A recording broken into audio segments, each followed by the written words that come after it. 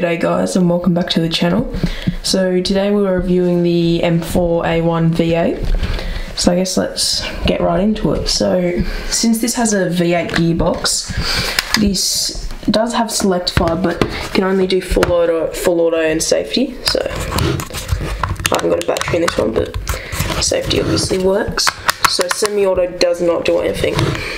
It also comes with an adjustable stock, so to adjust that you just hold this tab down and then, God, I really can't do this shit with one hand, and then you just pull it forward, pull it back, and then it also comes with a sight, but I'm not going to be using this today because it's a pretty bad sight. You just put some batteries in there and that lights up a little bit.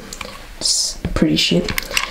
But yeah, mine broke, so I won't be using that in this review, so you can just put that aside. Some good news about it though is it does take SCAR V2 magazines and normal G8 mags, and since this is like the most common gel blaster, these magazines are really common.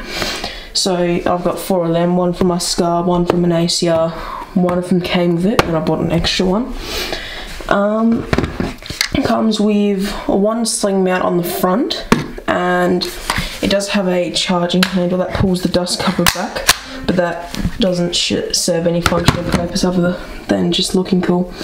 Just also has a mag release here, I believe.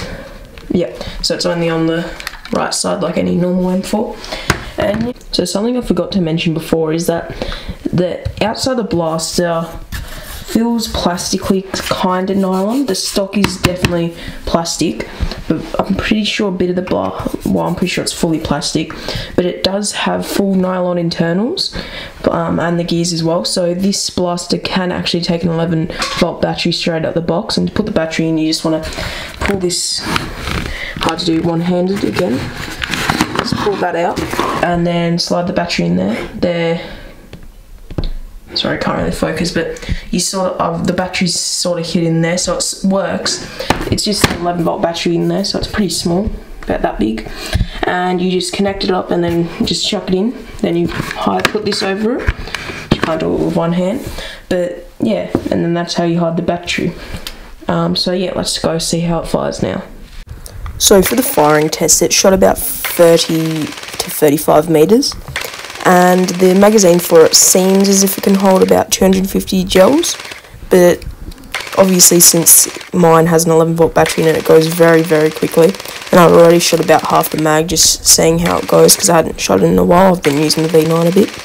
But yeah, so thank you guys for watching, and I'll see you guys in the next review in a couple days, and make sure to subscribe because we're trying to get to 300 by middle next year. So thank you guys for watching, see you guys then.